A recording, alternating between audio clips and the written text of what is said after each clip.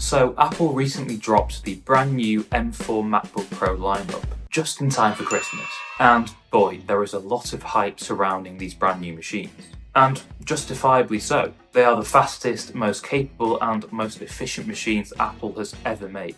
But they're also the most expensive. Now, in past videos, I've always recommended that you visit the Apple Certified Refurbished store instead of buying brand new. These refurbished machines come with a replacement battery and a brand new outer casing, and can save you literally hundreds of dollars compared to buying brand new. I mean, buying older M series MacBook Pros has been an absolute steal recently, giving users pretty much the same performance as the latest and greatest models, but for a fraction of the price. I mean, 3 years on from its initial release, and my 16-inch M1 Pro Macbook Pro is still flying. Incremental performance updates year on year ever since Apple introduced their own chips has meant that it's never really made sense to upgrade if you bought the M1. That is, until now. This year it's actually different, and these new M4 series MacBook Pros are actually quite surprising. And for the first time ever, I actually think it's worth paying the premium to get yourself a brand new M4 series MacBook Pro, specifically the one with the M4 Pro chip,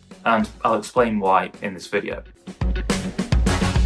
So, what aspects of a laptop are actually important for music production? Well, for me, there are 3 key things that you should consider: CPU, RAM, and storage. Graphics performance is generally less important for music production, so paying an extra $600 to upgrade from the M4 Pro to the M4 Max variant just isn't worth it. The Pro series chips have always been a sweet spot for me ever since Apple started making their own M series MacBooks. I mean, I'm still using my 16-inch M1 Pro MacBook Pro to edit my 4K YouTube videos, do all of my music production. 3 years on since its release and it's still flying, so no reason to upgrade anytime soon. So unless you're doing some very intensive video work, the M4 Max will just be overkill for your needs.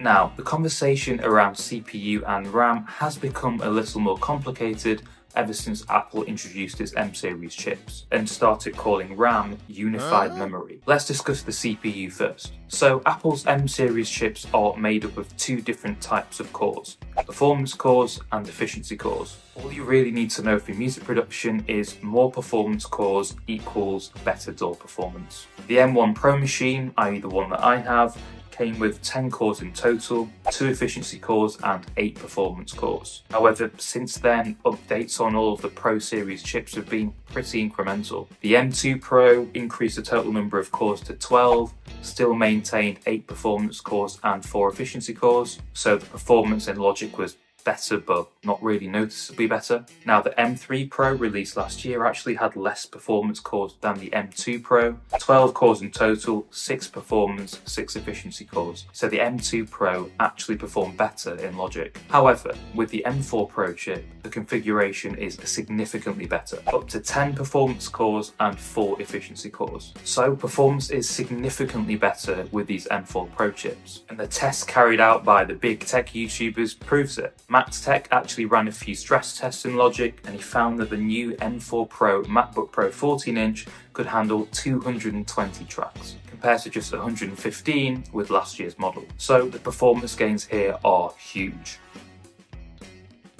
Okay, so RAM, or unified memory as Apple calls it, is very important for music production. RAM is basically your laptop's short-term memory, so depending on the complexity and the size of your session, you may need more RAM to ensure that your computer can play back your music without any issues. So generally speaking, for music production, the more RAM, the better. Plugins and software instruments are becoming increasingly RAM hungry, so it just makes sense to go with a model that has a bit more RAM than you need so you have that extra headroom. And it'll reduce the risk of your MacBook glitching or freezing in future when you're trying to play back any complex audio. Now, Apple's MacBooks are not upgradable, so you really need to assess your current and future needs when making this purchasing decision. As they say, buy right or buy twice. Having said that, Apple has done a fantastic job of optimizing their hardware and software hardware to work so well together. I mean, it's one of the key reasons why I made an entire video on why beginners should just buy the M4 base model Mac Mini. 16GB of unified memory gets you a long way with Apple's Logic Pro,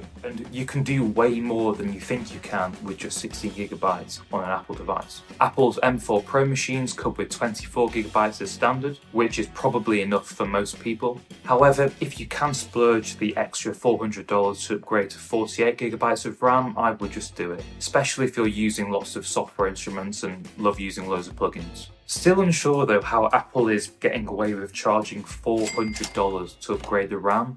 I mean, that's almost the price of the base model M4 Mac Mini. It just doesn't make any sense.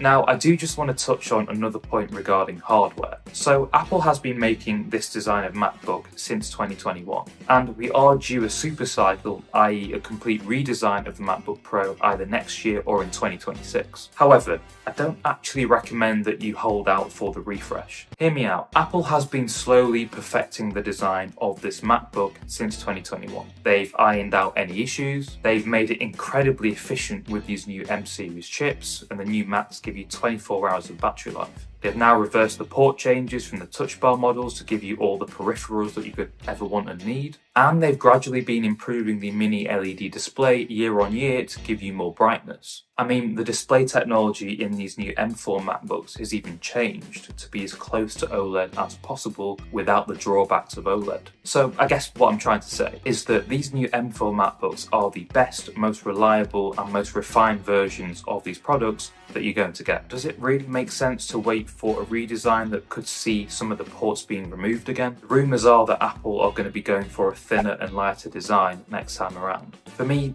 that just sounds like a recipe for thermal throttling issues again. I've still got PTSD from using those touch bar MacBooks. Never again. Never again. So, ever since Apple started making these M series MacBooks, performance between the 14 and 16 inch variants have been extremely close. That still remains the case to this day. Stress tests have shown that under load, the fans on the 14 inch do whiz up and are more audible than the 16 inch ones. Although this is because the fans are smaller and run at faster speeds on the 14 inch, and therefore the sound they make is of a higher frequency and is therefore more audible. Does that really matter? Not in the slightest. They're still barely audible and night and day when you compare them to those jet engine Intel MacBooks. If I could choose again, I'd go for the 14 inch. It's just so light and portable, has great battery life, and for me, it's the sweet spot. Storage, I would just go for the minimum amount that you can get away with. Apple is still charging $200 to upgrade from 512 to 1TB of storage, and you're much better off just buying an external SSD off Amazon or something like that. The key thing I would consider for this purchasing decision though is how many plugins, software instruments and samples you would like to have with you on the go at any one time. If you're the kind of person that likes to have all of that stuff with them all the time, then I would make sure that you have sufficient on-device storage. I'd then use an external SSD to archive older sessions and sessions that you're not currently working on, and ensure that my current in-progress sessions and sounds are all stored on device.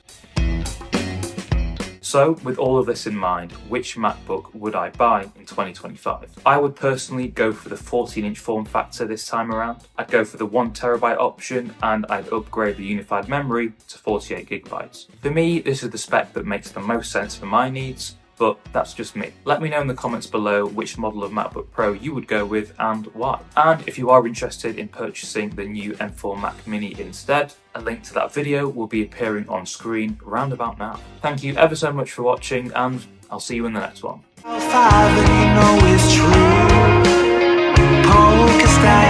I've gone all in for this round.